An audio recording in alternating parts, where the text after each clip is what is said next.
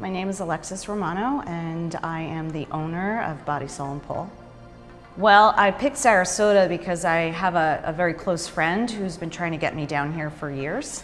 I just love this area, so I just kind of drove around and I saw a sign for lease, and I called and I said, I'd like to see the space, and that was it. It was just a space for me to be able to go and do pole fitness and aerial arts. And one of my friends said, okay, just let me know when the classes start. And I'm like, nope, I'm not opening up a studio. And they're like, okay, just let me know the schedule. And so before you know it, I had a full studio. So the vision of the studio of Body, Soul, and Pole is to empower women and men.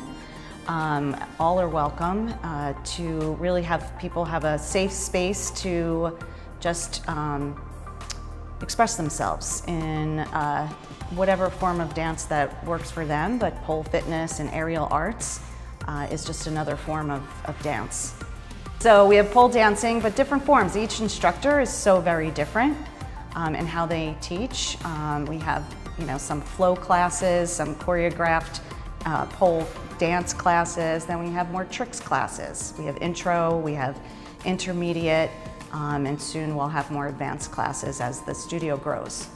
And then we also have aerial arts.